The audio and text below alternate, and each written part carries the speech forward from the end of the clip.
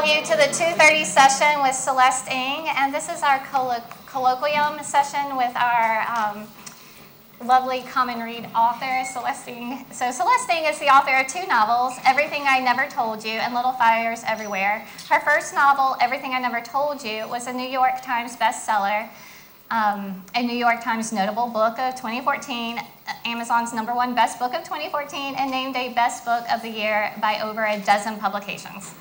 Everything I Never Told You was also the winner of a Massachusetts Book Award and the Asian Pacific American Award for Literature, the ALA's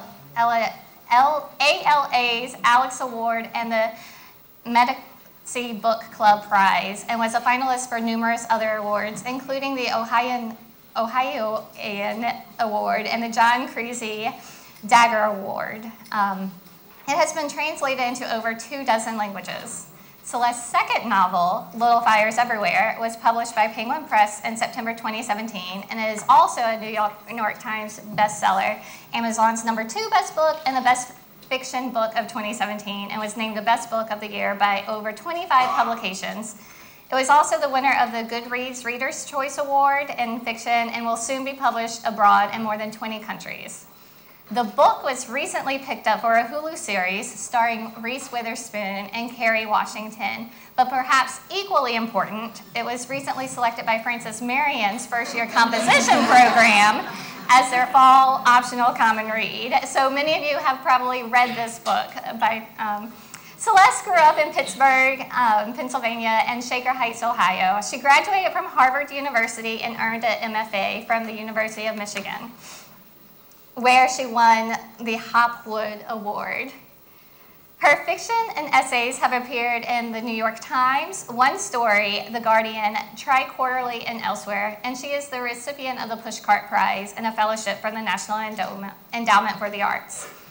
This colloquium is our time with her, and where students mostly guide the conversation. So we do ask students to bring their questions to the author, and just to give you a quick overview, we will begin with a reading by Celeste, and I'll ask a couple questions, but then we'll turn it over to you guys, where you are invited to ask questions and guide the conversation.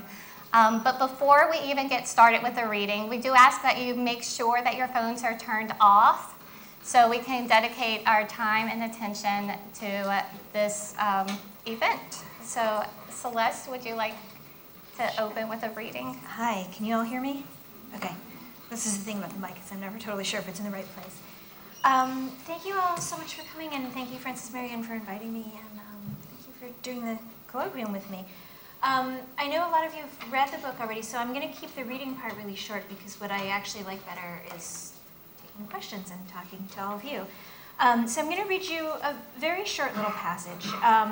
Little Fires Everywhere takes place in a suburb called Shaker Heights, Ohio, which is on the east side of Cleveland, and is actually my hometown where I grew up.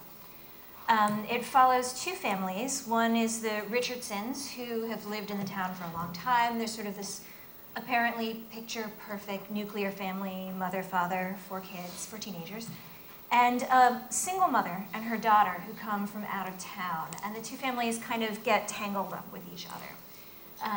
The kids become friends. The single mom, Mia, who's an artist, ends up working for the Richardsons as their sort of housekeeper. And as the novel goes on, you start to find out that Mia, this artist, has some secrets that she's been carrying with her. So I'm going to read you a scene from towards the beginning of the book, in which a few of the kids, Mia's teenage daughter, Pearl, and one of the Richardson kids, Moody, are on a field trip with their history class. They've gone to the art museum. And they discover some things there that sort of start to suggest that Mia has this hidden past that she hasn't been sharing. I think that's all that you need to know to go in here. It was a small room with only a few dozen pieces on the wall, all showing the Virgin with Jesus on her lap. Some were medieval paintings in gilt frames, hardly bigger than CD jewel cases.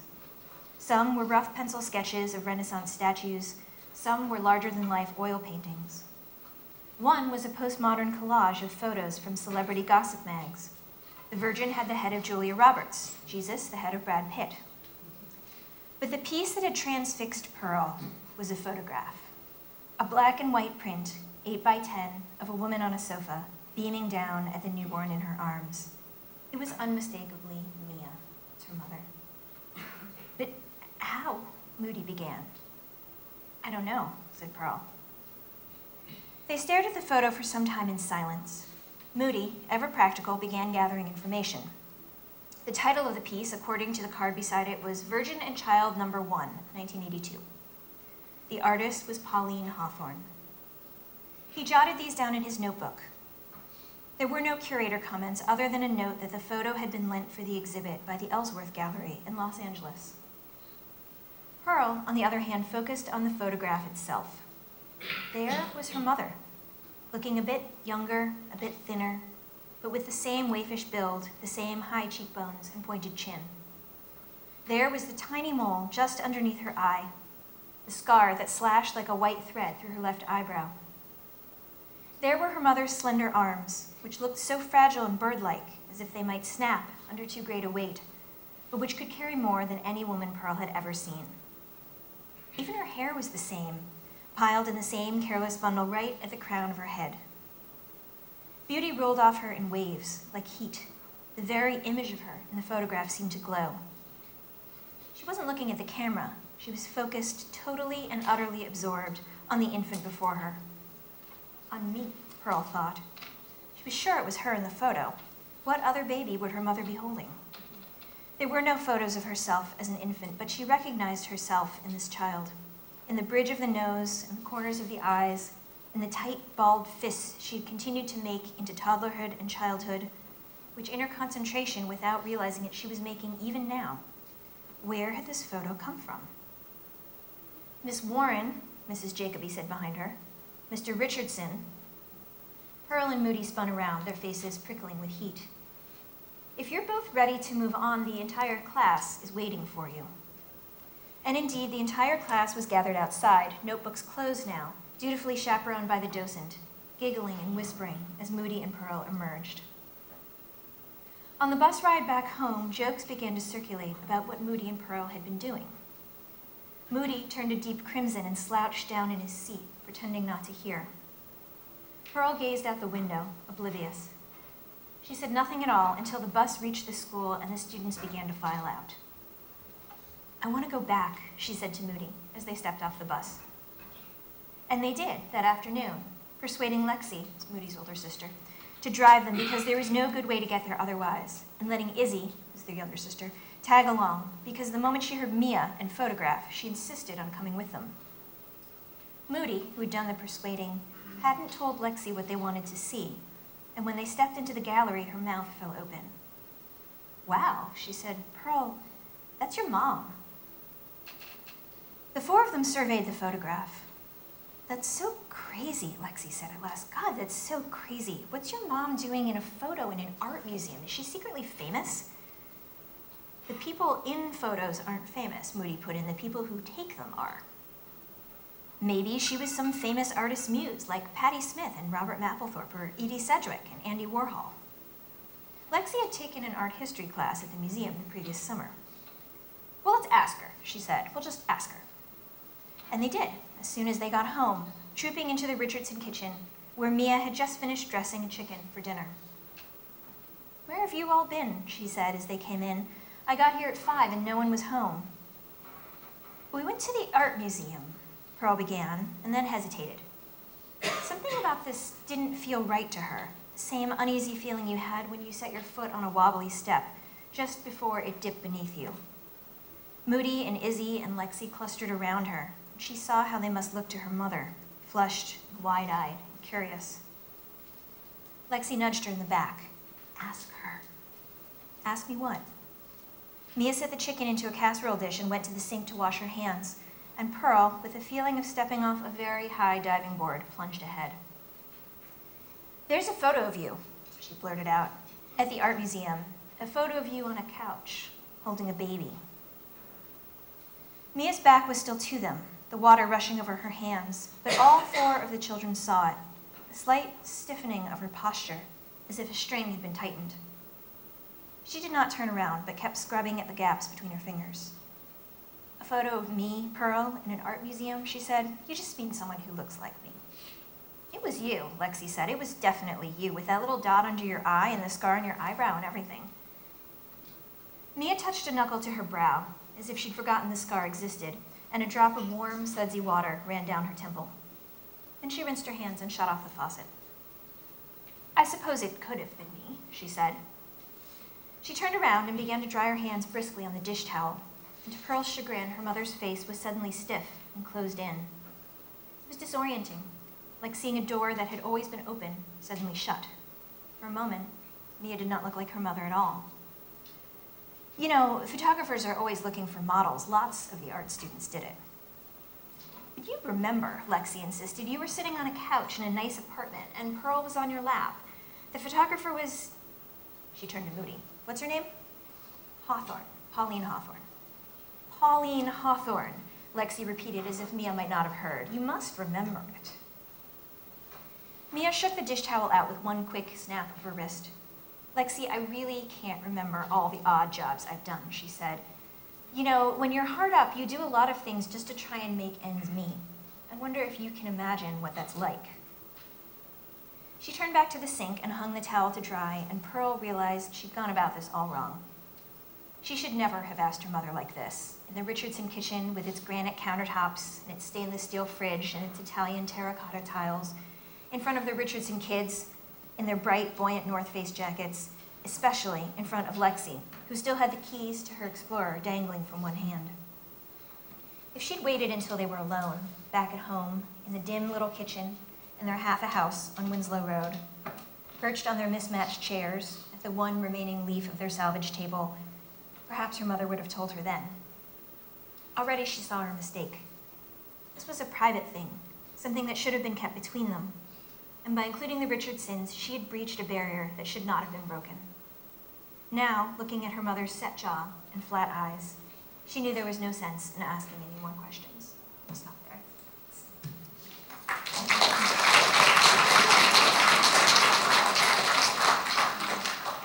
Thank you. And just so the audience knows as well, some instructors and students have sent some questions, but also I'm sure you have your own. And even if you sent some to your instructor or you talked about it in class, please do not feel as if you cannot ask them yourself, because I'll ask a couple, but then I'll turn it over. And thank you so much for that passage. Already the different questions that were coming out to me based upon your selected reading there's a number of them, but I'll open with Mia's love of art, and particularly the photography. So it plays a large role in the story, but also in the juxtaposition between the two families and in her character alone. So can you speak to that role of the arts and your decisions related there? Sure. So Mia, who's the single mom that you just saw in the scene, is a visual artist. She takes a lot of photographs, but I don't think she necessarily thinks of herself as a photographer, because what she likes to do is to manipulate the photographs or to manipulate the scene. So she's not just taking pictures, but she'll cut them up, or she'll warp the negatives before she makes the print, or she'll stage things very carefully. And as we know, sort of the arts are not the most stable of professions, I guess, is one way of putting it. And that's one of the things that sets her apart from this community. Shaker Heights is this very stable sort of place. It's very planned out. It's literally a planned community. They figured out where all the roads were going to go. They figured out where to put the schools so that no kids would have to cross a big street to get to school. They used to, for a long time, decide what color you could paint your house, depending on what style it was. So it's a very rule-oriented place. And Mia kind of takes a delight in breaking those rules. That's part of who she is as an artist, but she's sort of set up as a contrast to that. The photography came about because I think we tend to think about photographs as being evidence. We think of them as being real. So if you see a photo, you're like, okay, I guess that really happened. We think of photographs as being really objective. But the truth is, if any of you, well, everybody takes pictures now with your phone, but like if you've ever tried to take, photographs, you know that you're always making a choice about what you're showing, right? If any of you are on Instagram, for example, everybody's life looks great on Instagram. right? And this is because you choose to not include the part where your laundry's in a pile on the floor, right? Or you choose to not include this, or you're like, oh, somebody's like, you know, somebody's foot's in the picture, I'm gonna like airbrush that out. You're always making a choice about what to show. And so I made me a photographer because I love that this thing that seems so objective and scientific and theoretically unbiased is actually completely manipulated by the person who's taking the picture. And so that's one of the things that I play with in the book. And Mia's really interested in using her art to kind of explore those ideas too. Thank you. And Pauline Hawthorne came up in your reading, and it also came up in a class-related question. So, and this is coming from Dr. Rooks's class. But when you were writing this novel, what was your main reason for including Pauline Hawthorne, and what is her true significance, if any at all? What is her true significance? Well, I'll tell you about her first. So she's, if any of you haven't read the book, she's Pauline's art teacher. Pauline was in art school, and in the book, Pauline Hawthorne is this sort of like important woman photographer. She's fictional, but she's sort of a combination of some real photographers who really existed. And she's sort of this role model for Mia. Mia comes from a working class family. Her mom is a nurse. Her father is basically like a handyman, repairman. And they weren't thrilled about her going to art school. They were willing to pay for her to go to, you know, some kind of like hotel management or to do something that would give her sort of a stable job, but she didn't want to do that. And because they don't really understand her obsession with photography, she sort of finds this other mother figure in her teacher, in Pauline Hawthorne. And I think that's something that happens to a lot of people. If your parents are not necessarily the best people to understand what it is that you want to do, and sometimes you find other people who are your teachers or your aunts or your role models or whoever who can kind of feed that part of you. So she's in there sort of as one of Pauline's goals of what her life could be. She's sort of a pattern that Mia's sort of like, maybe I could go in this direction. And to jump off of that too, I knew since she was a mother figure, and throughout the story there's different multifaceted views of motherhood or mother figures, and from some very, and even the female body, right? So thinking of what makes a good mother, or if there's only one path to motherhood, and we get exposed to accidental pregnancies, infertility issues, proper behaviors, etc. So can you speak to the thread of motherhood for a little bit? Yeah, if any of you were in the morning session, you heard us sort of talking about this, and Adrian Matika, who's here, was talking about how he's writing poems, and you write a bunch, and you start to see these common themes emerge, and that's sort of what happens to me. I keep finding myself writing about parenthood, and so I am a parent. I have an 8-year-old at home. He was 5 when I was writing this book, but I'm in the middle of this sort of weird generational sandwich where my mother is still also alive. So I'm a daughter, but I'm also a mother. And I'm now seeing things in sort of 2 directions at the same time. And I think when I was a teenager, well into my 20s and 30s also, I think I thought I understood why my mom did some of the things that she did. And then now I kind of realized that couldn't really see things from her point of view. But I'm interested in that idea of what we expect about mothers, because I found out when I got pregnant and then when I had a baby that we expect a lot of things from mothers. We have a lot of ideas about exactly what they're supposed to do and who they're supposed to be, and those ideas don't get applied evenly. You find out like you're supposed to be doing this, and you're supposed to be making your own baby food, and you're only supposed to be breastfeeding, but you're also supposed to put them to bed at an exactly regular time, and you're supposed to do all these things. And there are a million different ways that you can do this wrong. Like there's basically no way to satisfy everybody.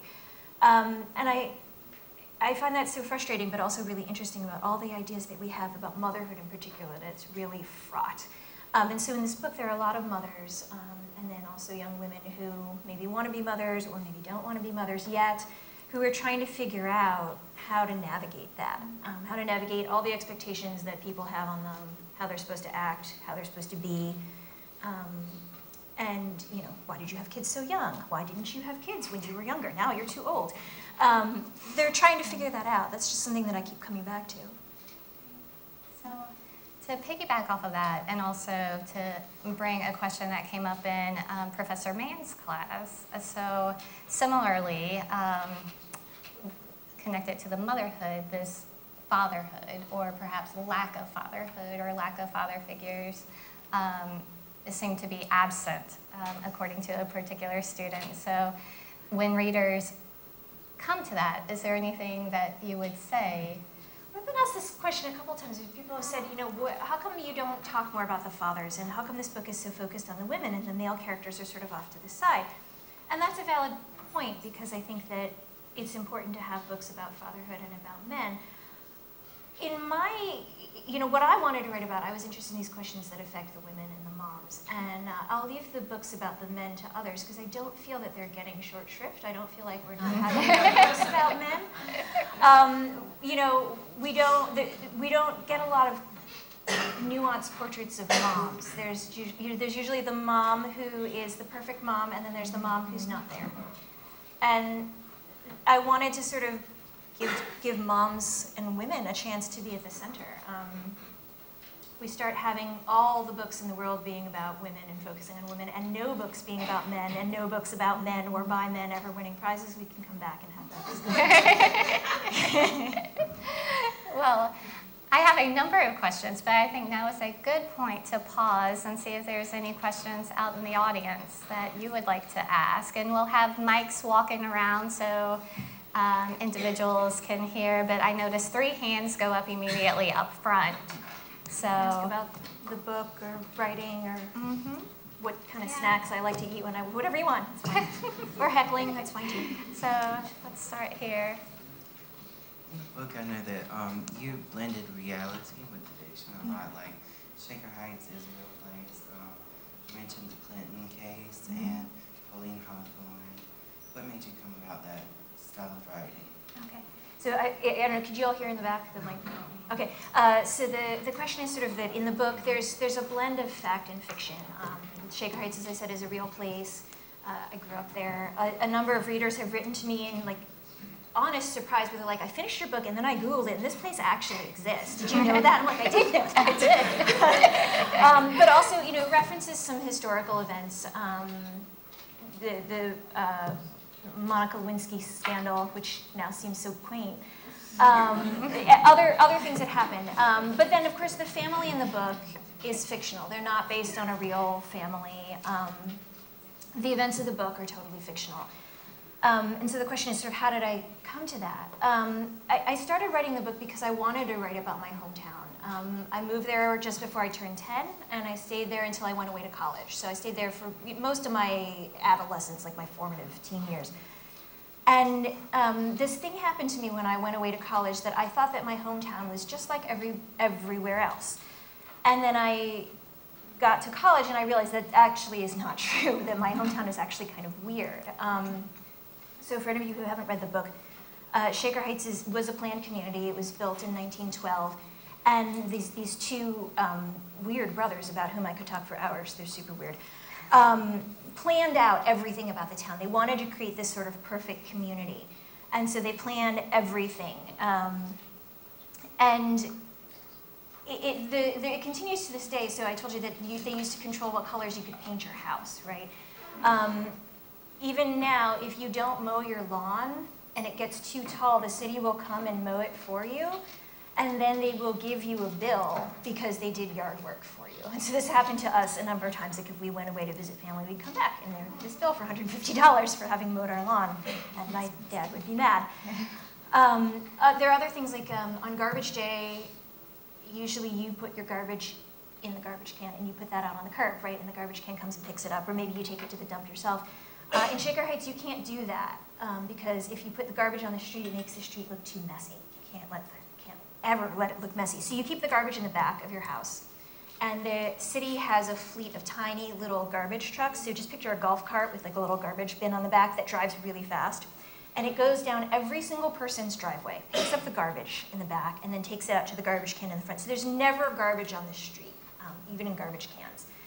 And so I thought this was totally normal until I went to college and everyone said, you do what now? And why? But the city is very committed to this. in 2008, when the recession hit, Ohio was hit very badly. This was a lot in the Rust Belt. And the city was sort of looking for ways to cut spending. And they said, you know, maybe we could do without the little garbage carts. Maybe we could get rid of those and just have people put their garbage on the curb, like everyone else in the country does. And the residents overwhelmingly said, no, no, we cannot put our garbage on the curb. So there's something that seemed really sort of metaphorically rich to me about that like everybody makes garbage, right? But for some reason in Shaker Heights, we think we've got to hide it in the back. We're just going to pretend that we don't have any garbage. So I promise I am answering the question. There is something about that after I'd been away for a while, I could see my hometown more clearly. I could see all the stuff about it that was weird, that I had thought was totally normal. But then I could also see the things about it that I really loved. I was really committed to talking about race in a way that a lot of places that I've been in haven't. There was a race relations group at the high school, and it was like the cool club to be in. And the high schoolers would go and talk to 5th and 6th graders about race. And we'd say, like, okay, well, what is a prejudice? And how do these things form, and how do we combat them? We talked about sort of like peer pressure and all those things, and I also thought that was normal. Until I got to college and people said, you had a race relations group at your high school? We don't even have one of these at the college, right? And so I wanted to try and write about this real place. So that's where the real part comes in. But I didn't have a story. And I needed to come up with these fictional characters in order to make a story. So I made this family that seemed like, you know, who would be the city embodied as people. And that's how the Richardsons came to be. And then I thought, who would come in and really shake things up for them? Because that's what you do as a writer, you get your characters in trouble. And so that's where the single mother and her daughter came in. And I put them into this real life setting, and I kind of wound them up, and I let them go. And that's how it came about. There'll be a second book. There'll be a second book. I don't, right now, everything that I know about these families is in the book. I promise I'm not holding out on you. But, you know, never say never. Maybe they'll come back to me. We have some questions here? Hey, when I was reading the book, I kind of felt like there was, like I could kind of feel you into the book, like relate to it. And I was wondering if there was like one specific character that you kind of relate to you as while you were living in Sacred Heights. Oh, that's a great question. Did you all hear this in the back? The microphone. I was like, I cannot, because up here it sounds just like normal speaking, and I can't believe you all can hear me in the back. But I'm so glad that you felt like you were relating to the characters in the book. There's a little bit of me in all these characters. You've got the two moms who seem like they're opposites, but they're really sort of flip sides of the same coin. They're really flip sides of me, honestly. Which is that I'm really like, I'm a goody two-shoes rule follower in a lot of ways, and then I also really like to stir up trouble. And so those are sort of the two parts of me. Likewise, there's a lot of teenagers in the book, and you know, Lexi is the oldest. She's kind of the cool girl that I wanted to be, and was definitely not when I was in high school. Tripp is the kind of cool boy who I wanted to date in high school, but really I was much more like the younger children, the kind of dorky, nerdy ones. But Izzy, who's the youngest child, and who you learn at the beginning of the book has set her family's house on fire and then run away, is somebody who was really fun to write because she did a lot of the things that I thought about doing but did not. Most of them did not do. I did not do most of them when I was there. So she's a sort of fun character to do because we don't. Everybody thinks about doing something really radical, but we don't often get to do it, and I got to do it in fiction at least, which was fun. Do you have a question behind? Yeah. Did you have a question? Okay. Yeah. Other questions? Can you talk, we've touched on in the morning session on how race plays into your works and that personal and political intersection, but I wonder if you could talk a little bit about how the question with the adoption, which we haven't really touched on, the conflict between Mei Ling and Mirabelle, how that, you know, I'm not asking you to take sides, but which, you know, sort of how you explored that conflict. Sure. So I've told you about the two families that come in and sort of how they get entangled. And soon after Mia and her daughter moved to town, the town is sort of split in this custody battle. There's been a Chinese-American baby who's been left at a fire station, and she's getting adopted by this white couple who haven't been able to have children. And the birth mother comes back and wants to get her baby back. And this leads the town to kind of choose sides in a lot of ways. I find myself reading about race a lot because as a non-white person, this is something that's a big part of my life, and it's something that I feel like we need to sort of think about and talk about. And in my first novel, I was writing about it very much sort of from an Asian American perspective, and in this case, I wanted to write about it sort of from the outside in. Most of the main characters in the book are white.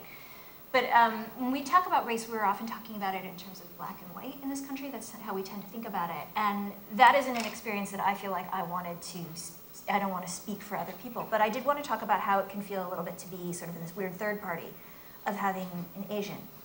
And it gets very complicated as soon as you start mixing adoption and race and childhood into that, because there's so much at stake for this baby.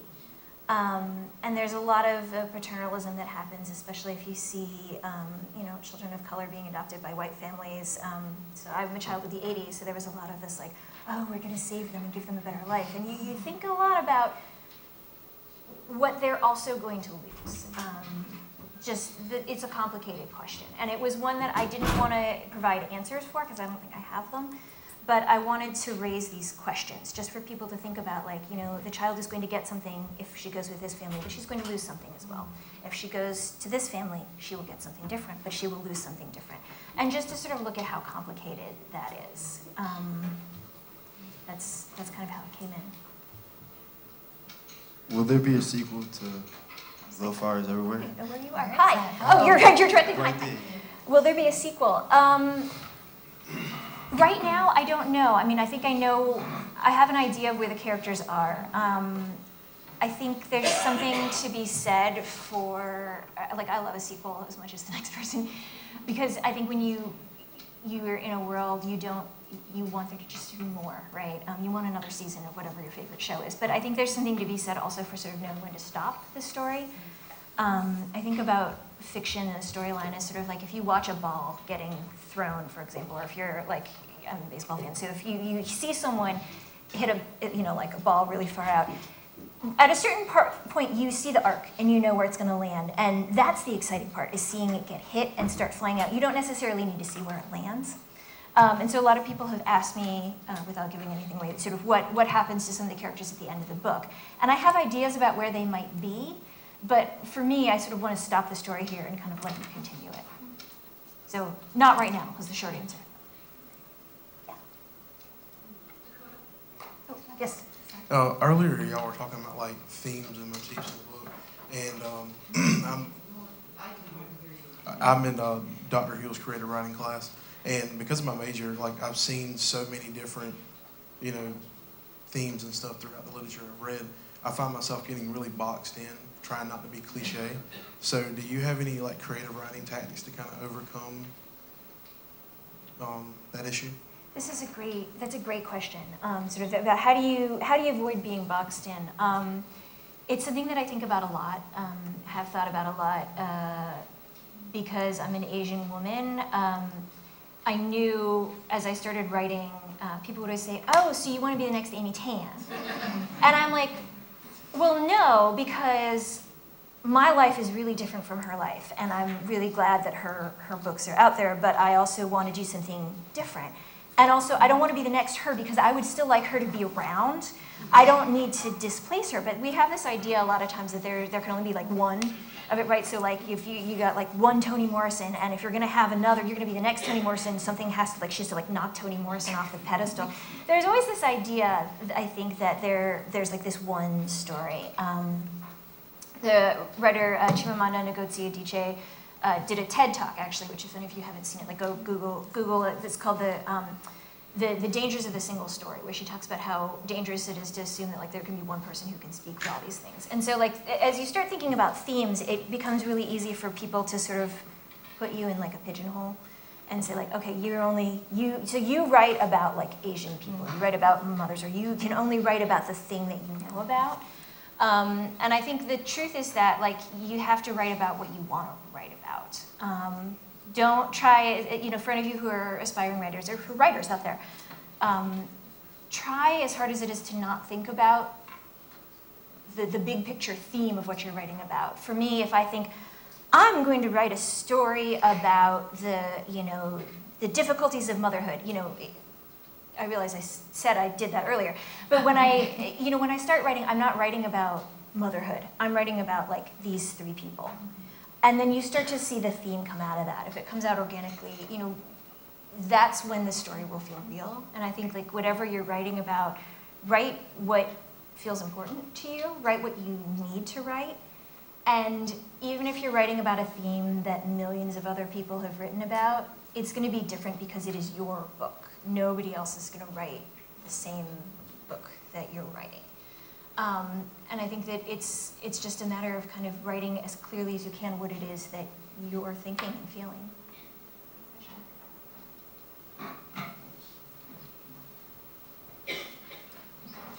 This might be related to that question, which is, I don't know, how do you think about the question? Because I can't hear you in the back if you don't like yourself. How do you think about the question of style in your work? And maybe even thinking about transition from the first to second book, or the idea of voice. Oh, interesting. In terms of craft. Honestly, I try not to think about it. I mean, I guess if any of you, is anybody here who's a musician in any way? No, I was going to say, none of you are musicians? No. I feel like you develop a certain style of your own, right? But you're not necessarily consciously doing it, or maybe you are, and you're picking different influences. I started off wanting to be a poet. When I was a kid, I thought I was going to be a poet. And then my poems kept getting longer and longer and more narrative. And I realized that maybe maybe fiction was a better genre for me, because I wanted to tell stories. And fiction is good at telling stories. But I think that for me, this style comes really from sort of reading a lot, and reading people that I loved, and then wholeheartedly, like, imitating them. And that's kind of how you home in on what your own voice is going to be. I don't think there's a shortcut to doing it. It sort of just comes out of you naturally, much as your own voice does. You can change it a little bit, but to a certain extent, it's going to be who you are. And I think that you develop that really by just trying a lot of different things out and seeing what feels natural to you. At a certain point, you figure out sort of what feels authentic to you. It's not a very good answer, I apologize, but it's, I think style's so idiosyncratic that it's really hard to, when you're imitating someone else, that you feel like you're doing a bad impression of somebody, and when you don't feel like that, that's sort of your comfort zone. Yes, your first book was extremely successful. So how did the success of your first book influence the writing of your second? Oh, well, my first book, I wrote it, I spent 6 years working on it. I didn't really know if it was going to be published.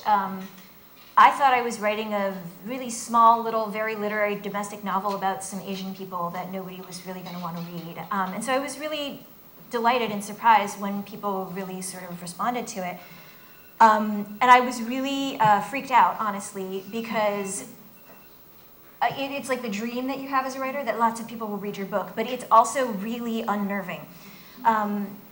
It's sort of like if you have a dream and you come down to the breakfast table and you haven't said anything to anybody about it, and then people start asking you about the things that happened in your dream. You're like, how did you know about that? Did I say something? And when I first started getting reviews and hearing from readers, I said to my husband, like, the book is out there, and like people are reading it, and he's like, that is the idea with publishing a book. Like, that is what is supposed to happen. But it's a very weird transition when this thing that's been in your head is suddenly out there for anybody to read and comment and make meaning of. And that's what's supposed to happen, but it's freaky. And so when I started to write the second book, it was really hard to kind of like turn down those voices in my head, because I had these people who had loved the first book, and I didn't want to disappoint them. But at the same time, like, this was going to be a different book.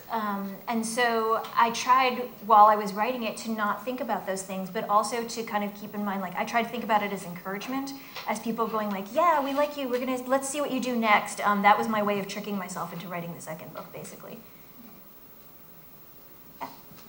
When you were writing the files everywhere, and like, how did you start the book? Like, the way you ended it, you had me leave photos behind. How did you know that had to leave those photos, and you didn't know that she was leaving? Okay, I'll answer the question without giving too many spoilers. So the question is, so how did I, when I started the book and in writing Little Fires Everywhere and then ended the book, how did I sort of know how to frame sort of the beginning and the ending? I knew the book was going to start with a fire, and this doesn't give anything away for those of you who haven't read it. It's pretty obvious from the title. But it's also in the first paragraph, the house burns down. And I knew the book was going to start that way. So when I start writing a story, it's for me, it's a little bit like planning out a road trip. Like, I know where I'm starting, and I think I'm going over there. Like, that's my goal. And I have an idea of how I might get there, but I might wander off the path in some way. And so I knew it started with a house fire, and my job was to figure out how we got to the fire. And so as I started writing the book and I started writing these characters, this is where writers start to sound like crazy people, but the characters start to kind of clue you in about what's going to happen. And so at the end, one character leaves some significant things behind. And I knew that that was going to be sort of a message that she was sending to the other characters. So I did, in this case, know the beginning and the end, and my job was to figure out how you got from point A to point B. Yes, in the back. How do you approach revisions? With a lot of fear, honestly. There are some people who love revision. I do not love revision. But what I do is I take the first draft as just figuring out what it is that I'm saying, like, what is the story? I don't always, like I said, I don't always know exactly what the story's going to be. And so I will write a very messy draft. Somebody came up to me in the morning session to ask a question about this, and I confessed that when I wrote the book, I just let it kind of run wherever it went, and I even cheated, and I told myself, this isn't even a first draft, this is a 0th draft. Like, it does not even count. And after I have that, it's easier than to look at it and go, oh, okay, this is actually what the story is. This is what I'm trying to write about. This is what I'm interested in. This other crap can go away. I don't care about that. But these are the things that I want to keep. So for me, revision is a project of just kind of like looking at what actually belongs in the story and like weeding out everything that doesn't belong. And so I go through usually a number of drafts. I'll write it, and then I'll actually make an outline of what I wrote and write down just what happens in every scene. And a lot of times what happens is then you find out that in like 4 or 5 scenes in a row, like nothing really is happening, take those out. And then you figure out how to string everything else together. But it's sort of a process of just going through it over and over until all the pieces fit together. I have a follow-up question that's related. You talked about going from point A at the beginning to point B at the end of the novel. It seems to me that all the way through the middle, you run through the rest of the alphabet. You've got 15 to 20 or so characters that you explore. You have cross-generational relationships. Their plot lines intertwine. And each character is limited in their knowledge, their information, and their own perceptions. But somehow, you manage to keep it all straight. I want to know how you do it. I would like to know how I did that too, because I'm now at the stage where my agent and my editor are like, so, what are you doing right now? Are you writing another book? I see you're spending a lot of time on Twitter. Like, they're starting to nudge me, and I am trying to figure out how. I kind of don't remember how I did it, and this is the thing that I'm learning. I've now written 2 books, and you'd think that would mean that I would have some idea how to do it. I'm finding that what I did in the first 2 books does not necessarily teach me how to write the next book. What I ended up doing really is I always go back to character. For me, the story always comes out of the characters, and so I get to know the characters like they are people that you would meet at a cocktail party. So you're like, okay, what's your name? Where do you live? What do you do for your job? Then you start asking them other questions like, okay, what kind of TV shows do you watch? Do you watch this? Do you watch that? Are you into Game of Thrones? Are you into The Good Place? What do you watch? You watch Atlanta? And then you start asking them more questions where you start getting to know them on a deeper level. Like, you know, oh, where'd you grow up? Did you like it there? Like, you know, do you have brothers and sisters? Are you close with them? Oh, you're not close with your brother. Why aren't you close with your brother? You start to learn a lot about who they are. And, you know when you meet somebody, as you know part of their life, you can kind of tell what they would do in a certain situation, somebody that you know really well. And so once I know the characters sort of like that, I can kind of figure out what their hang-ups are, what their issues are, and that's where their storylines come from. And so, like diagrams or sketches? Or? I do a lot of things that sometimes don't actually end up working well. At one point I had in my apartment, the previous owner had made this corkboard that was like 1 foot tall and like the entire length of the room, and I don't know what this is for. But I had index cards up where I had an index card for each scene, and they were all beautifully color-coded. Each character got a different color. This was for my first novel. And then I had them arranged in different order, and then I had this string that was connecting them, and at a certain point it became this like beautiful mind kind of crazy person mess. Sometimes I do that. Sometimes I will do a diagram. A lot of times I just sit there and I think about the characters. These days I'm spending a lot of times on airplanes and in airports, and I play games on my phone, and then I think about what the characters are doing. I mean, this is a very prosaic answer, but I'm being totally honest. But a lot of it, in some ways, at a certain point, I think that, we were talking about this earlier, at a certain point, the project starts to get its own momentum. You know enough about the characters, you know enough about what happens that it's almost like a ball rolling downhill. One of my professors said that the book, at a certain point, starts to teach you how to write it. He says the book becomes a collaborator in itself. And so it'll start saying to you, like, when you realize that you need a fireman in chapter 8, it reminds you about the fireman that you had in chapter 2. And you're like, oh, right, I can put him in there. And then it'll, you get to a point where you're like, who's gonna drive her to her doctor's appointment? You're like, oh, I know who can drive her. This person will drive her. And so what ends up looking like this beautifully woven thing, a lot of times, is sort of the book giving you clues about how to write itself. I don't sit down and plan out from the beginning, but at a certain point you're like, well, I've got enough pieces here, I'm going to use them. Other questions? Yeah. I don't know if I need to So I was doing research for another class about like book writing software, so I was just wondering if you actually used it, or did you just like use Word or something? Oh, my first book I wrote just like in like regular old Microsoft Word, which is fine. I love Microsoft Word, but it was really hard because I would write each chapter in a different file, and then when I needed to go back and find out what happened in the previous chapter, I'd have to like go through all my files and like find the right one and search for the right page. Now I use a program called Scrivener, which is great. Any of you who don't want to pay the $100 and something for Microsoft Word, Scrivener is like $35. And it's basically this word processing program, but you can move pieces around much easier. And so I use that now. But I mean, whether you write on paper, whether you write in the computer, whatever it is that you write with, I think the real work you're doing is the thinking part. And the tool, just do whatever helps you get it down on the paper.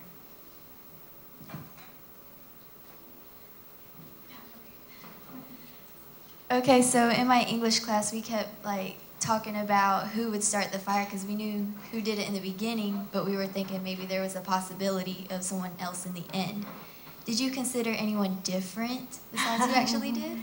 I didn't, so I'm in a writing group in Boston, and when I gave them the first pages of the book, which are pretty much the same first pages that are in here now, they were really interested in this question of maybe, somebody else set the fire. And it had never crossed my mind that somebody else might set this fire. For me, it was so obvious that she would do it. But I think that speaks to sort of our what we expect out of books. Like, we expect there to be like, oh, this person was framed, right? Whereas for me, the interesting question is never like who done it, but always like why they did it.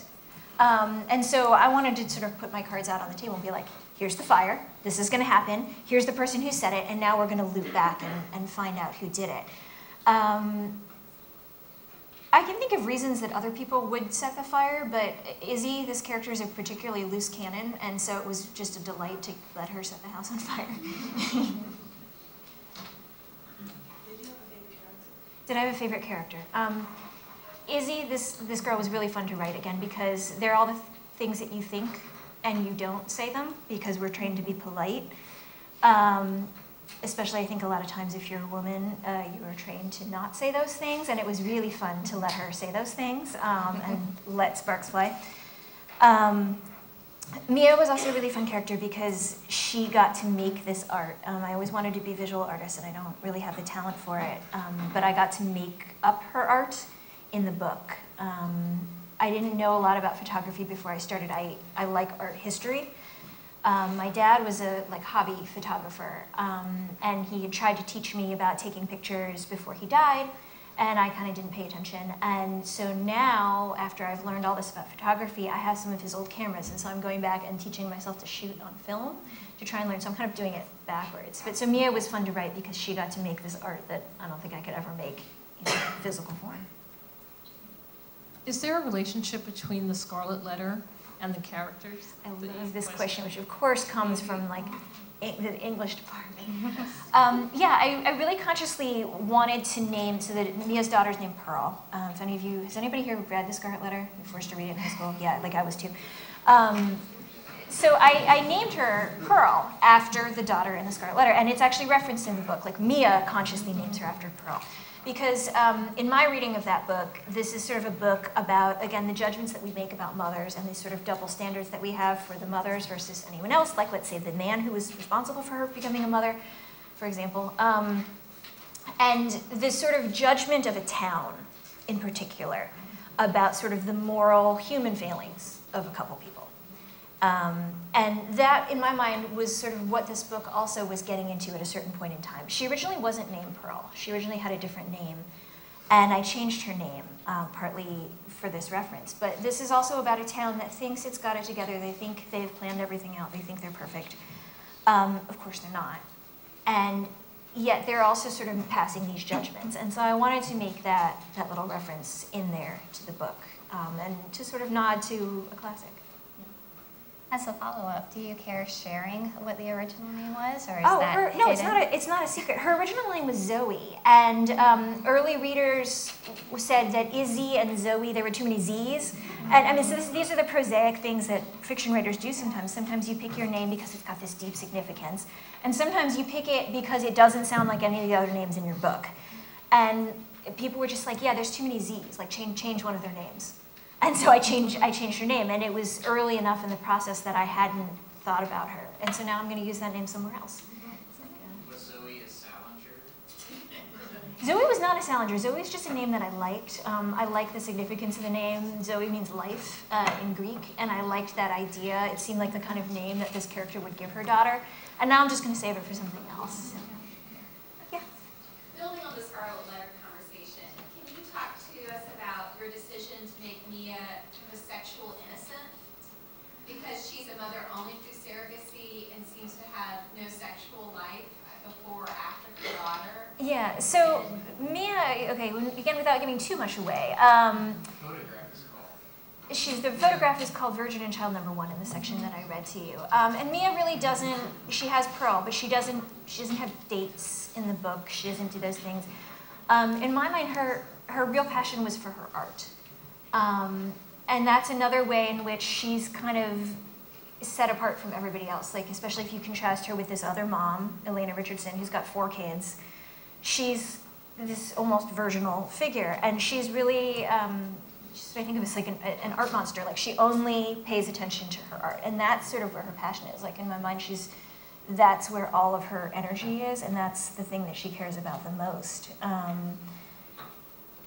That's kind of how it came about, but it seemed to fit with my conception of who she was. That a lot of readers have said to me that Mrs. Richardson is so extreme in her rule following, and she is. But a lot of people, I think, miss that Mia is also extreme in her own way. She's so committed to her art that she doesn't pay attention to all the other things that happen.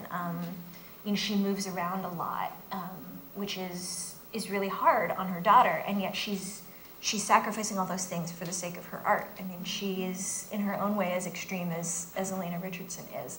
And that's another example of her sort of extremeness. We have time. My ask now, and then we'll come back. I apologize in advance because this is a question about the adaptation. Okay. Right, so I know obviously novel on its own terms, but you had mentioned specifically before that most of the characters in this book are white. Yeah. So when it was announced that Kerry Washington was attached, I assumed that she's Mia. She is, yeah, she's So, going to be do Mia. you want to speak to how you feel about? Yes, I the do, sort of- because I'm really thrilled about it. Yeah, I was too. So as you heard at the beginning, this is getting adapted into a mini-series for Hulu. Reese Witherspoon is going to play Elena Richardson, who's the suburban mom, and Kerry Washington is going to play Mia, who's the artist. And when they talked to me about this casting as we were going through it, I was really thrilled that they thought about Kerry Washington. When I wrote the book, I originally wanted Mia to be a person of color. I had thought about her as being a person of color because it sort of sets her up in a really strong contrast to everything else. A lot of people think that Shaker Heights is a very white place. It actually, when I was living there, it was almost 50-50 black and white. It was like 48, like 4% other, which was like me and my family. And for contrast, the town to the east of us is like 90% white and 10% black, and the town directly to the south of us was, I think, like 94% black and 6% white. So it's really unusual that this town even is as sort of diverse as it is. But when I knew that it was going to center around this debate over this Asian baby, and I didn't feel that I had the right or the ability to write a black woman's experience. I didn't want to make me an Asian woman because it seems a little too neat, right? If you're fighting over an Asian baby, well, of course, people are going to expect the Asian woman to side with the Asian mother. But I didn't think it was my right to write a black woman's experience because I don't want to pretend that I know what that's like. And so I wrote Mia as a white woman. And I didn't say anything about her race in the book. And so I was really thrilled when Reese's production company said, hey, we have somebody in mind. We gave her the book. She loves it.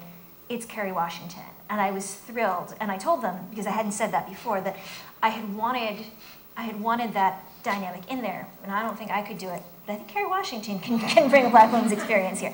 And so I love that they picked up on that and that they're going to bring that in. And that's going to be something different in the TV series. They're going to do a couple other things that are going to be different as well, which I also am really excited about. Many of them were things that I couldn't fit into the book. But it's interesting to me that a lot of readers, the question that I'm probably asked the most about this book is people want to know about Mia's ethnicity. So a lot of people are surprised to hear Kerry Washington is playing them because they're like, I assumed that Mia was Asian, which is interesting to me because her name is Mia Warren. And that to me does not telegraph an Asian woman. And her family and her brother. And yeah, they have names that do not tell, again, signal, you can always tell, but like, there's no indication that they're Asian. And so there's this interesting kind of reading that people, when they see my face and they see my name, they assume that somebody's in there has to be Asian, so it must be this woman. And they overlook all the evidence to the fact that this is not an Asian woman. Other people have written to me and they said, well, we read this in our book group, and some people thought she was white, but other people assumed she had to be black. And is there a reason we were confused? To which my answer is yes, there is a reason you were confused, and I think it will be good for you to think about the reason that you were confused. But it does say something about who we expect. Like if we see a character in here who's wealthy, suburban, is working a white-collar job, as Mrs. Richardson is, versus somebody who moves around a lot, has a small old car, is a single mom, the kind of things that we project onto them. I think that's something that people, the readers, I was like, it is interesting that you assume that the single mom was a black woman. And I would think about your assumptions there a little bit. It's really interesting to me to see how people like kind of overlay their assumptions on without even knowing that they do it. And that's been one of the things that I've enjoyed about the book. Steve, you have a question? Why did you have Pearl be mature about the situation when Mia told her about the whole reason? I'm sorry, can you say that again louder? Why did you have Pearl be like mature about the situation when Mia told her about the story about what happened with her brother and Okay. So the question is, why did I have Pearl be mature about when Mia finally tells her sort of about what their family history is like and where she came from and why they've been moving around. I guess you're right, I didn't think about Pearl being mature. She seemed to me like a character who was going to be mature. In a lot of ways, she has to kind of act like an adult because she's traveling with her single mom. Her mom is not interested in doing a lot of the mom things. And so in a lot of ways, Pearl kind of has to act like an adult. And so it seemed to me like that was a place where that, again, she was going to be mature enough to sort of understand her mom. And I wanted that mom and that daughter to kind of understand each other. And what you call Pearl's maturity, I think of her as like seeing her mom as like, okay, I understand why you've been doing this thing that's been driving me crazy my entire life. Okay, I see where that came from. Well, thank you all for the wonderful questions you brought and Celeste's conversation.